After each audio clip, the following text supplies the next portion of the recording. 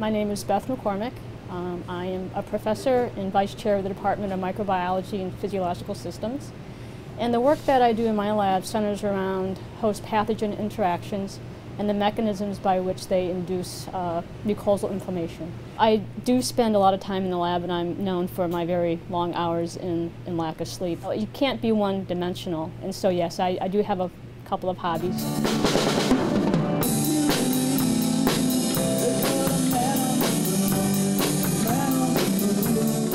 One of them is playing music and performing in a band where I'm a drummer.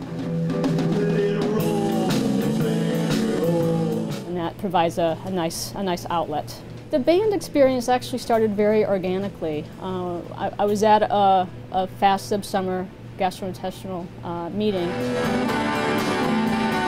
At these meetings, generally the last evening there's this banquet, and they typically have band or a DJ in this particular instance. They've had a band come in.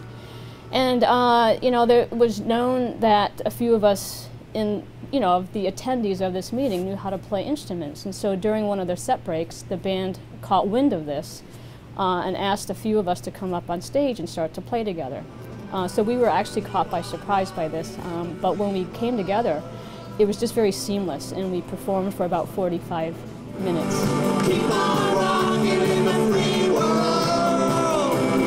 Since it was a GI-based meeting, and we were a little bit unrefined at that time, and one of the players of the band said that it was giving him GI distress listening to us perform, and so we thought, that's a great name for the band. We started off playing more classic rock, and but we tried to kind of put a little punk rock edge to it. The new antibody that we're using? I think there's a lot of parallels between music and the science that we do.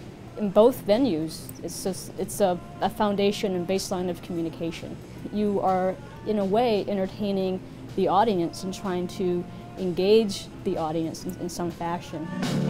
There's this, thread of commitment and dedication to both music as well as in science.